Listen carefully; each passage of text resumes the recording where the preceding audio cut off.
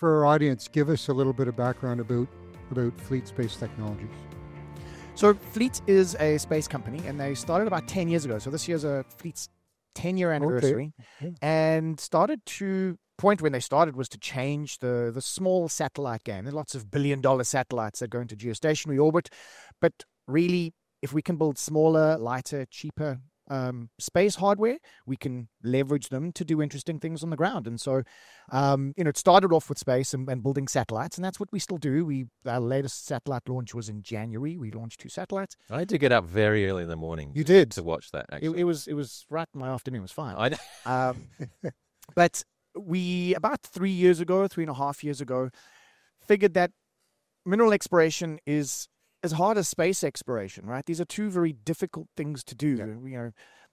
Difficult environments to work in, difficult numerical problems to solve, et cetera, et cetera. And so what we now do is we make geophysical sensors, and we live stream that data through our satellite network and into a processing platform. And it's really space-enabled exploration. So how can we leverage space assets to do a better job of exploring for minerals on the Earth?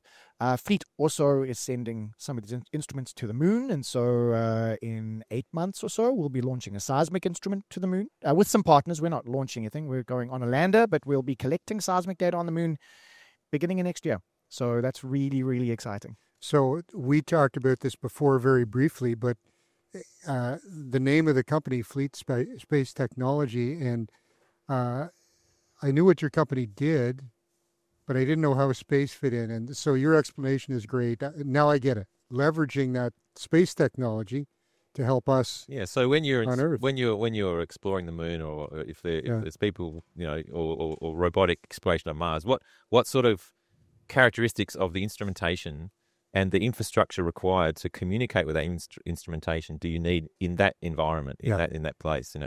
How do you get extremely good quality data very quickly to make decisions as close as possible to near real From time? an extremely remote area. When you only have a short amount of time to get there, right? So, and this is classic field exploration as well. You have a short window of time to do something. Yeah. Northern Canada, snowed in, ice everywhere, you can't do anything. Yep. What can we do in the field season we have? So it's a similar principle. So I think it's that really taking that space kind of concepts and what would we need there, and then realizing there's so many parallels. Yeah. Yeah. And much like space exploration, a lot of the cost is in the logistics.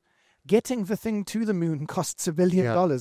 Getting the field camp out to northern Yukon costs a lot of money. Yeah. Right? So how do we efficiently use that logistics cost that you've already sunk in there? Yeah. Let's collect data quickly. Let's collect the right sort of data, and let's get it out of the field. And maybe you learn something while your logistics cost and your people are still there, and you can then act on it. Right? It's about acting on data as quickly as you can. And that's how you make things efficient.